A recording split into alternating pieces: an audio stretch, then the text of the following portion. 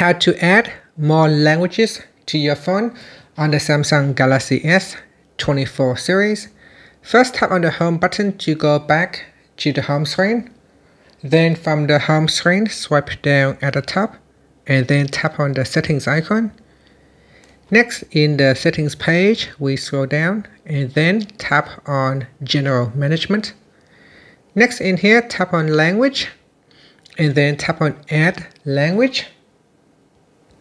And from the list here, go down the list and select a language that you want to use. Then tap on set as default, or you can choose keep current. So I can keep current, but that will still allow me to add in another language.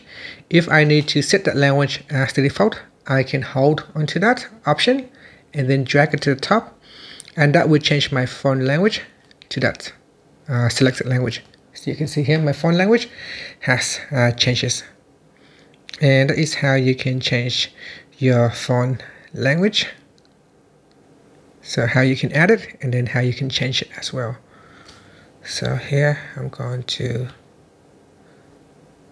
select English as the default and then tap on the home button to go back to the home screen. And that's it. That is how you can add in more languages to your phone. Thank you for watching this video. Please like and subscribe to my channel for more videos.